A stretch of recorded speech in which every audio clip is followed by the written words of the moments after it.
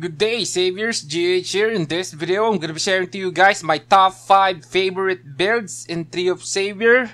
These are the builds that I like.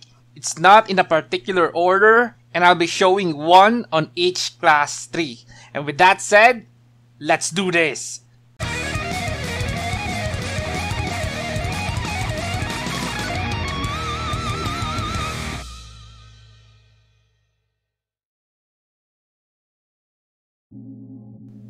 First off is Zealot, Monk, and Inquisitor.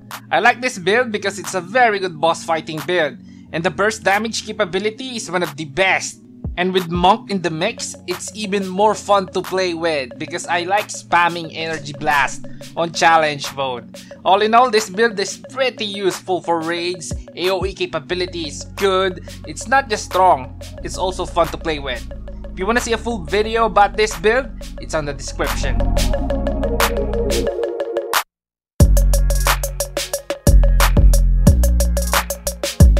Second class build is Assassin, Sheriff, and BM, Bullet Marker. It's a relatively new build. It can deal with almost everything in the game. Single target DPS is great, AoE is good, mobility skills are present, and you have a lot of iframes in this build.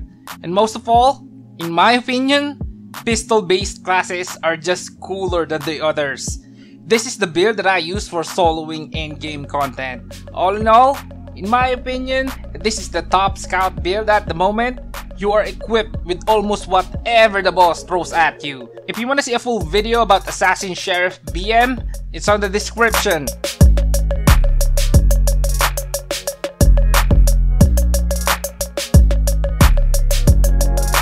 Third class build is Hoplite, Dragoon, and Lancer. This is the build that I created in the new season server, and it made farming raid bosses easier because this is the boss fighting build of the Swordsman class 3.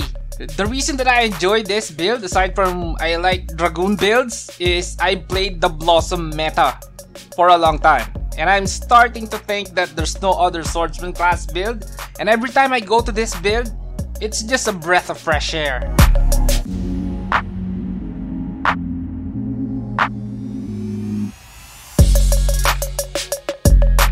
Fourth class build is Hunter, Tiger Hunter, and Musketeer. This is my favorite build in the Archer class 3 because it's funny. It's not an archer. Just joking. I like this build because it doesn't require much in terms of gears, because the base capability of this build is just so strong that you don't even need crit rate in this build. It's arranged in a way that even if you have a low crit rate, you're still gonna crit. It's pretty awesome, although I must warn you, the AoE capability sucks.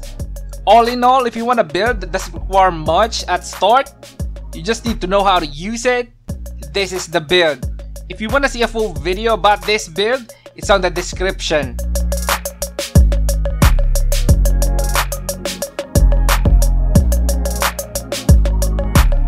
And here we are at the final build. It's Shadowmancer, Warlock, and Featherfoot.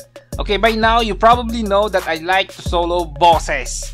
And this build is arguably the best when it comes to killing bosses. Plus, it's equipped with spells that can get you out in a bad situation, and defensive spells that can help you survive attacks. What more can you ask for? It's the build at the current moment that I'm trying to set up for the next generation. And I hope IMC won't nerf this build. If you want to see a full video about this build, it's on the description.